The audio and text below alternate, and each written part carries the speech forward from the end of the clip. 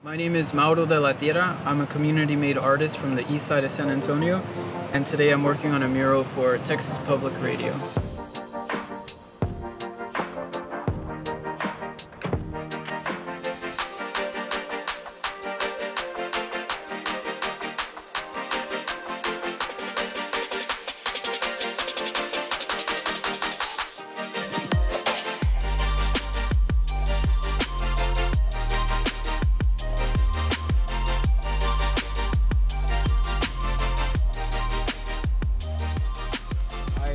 One of my favorite things in community projects like this is to encourage other folks to paint.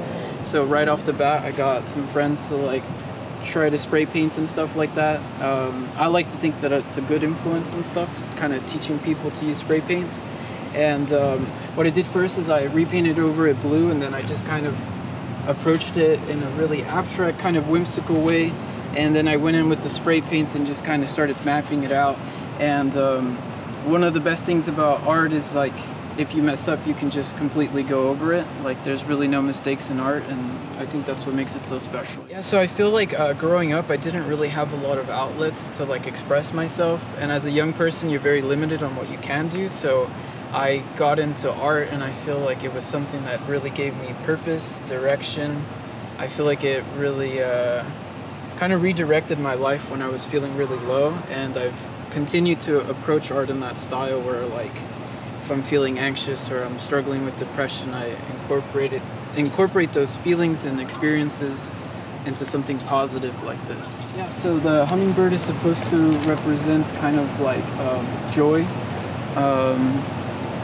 peace, tranquility.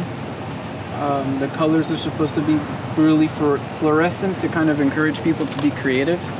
I often reference the prickly pear into my work, not only because it's a nostalgic thing and not just it's a beautiful thing to look at culturally, but I always kind of imagine and relate the prickly pear with toxic masculinity and stuff like that. It's something kind of brute and painful, but it's kind of overcoming that, and that's why there's the flower coming out of it. So it's overcoming that.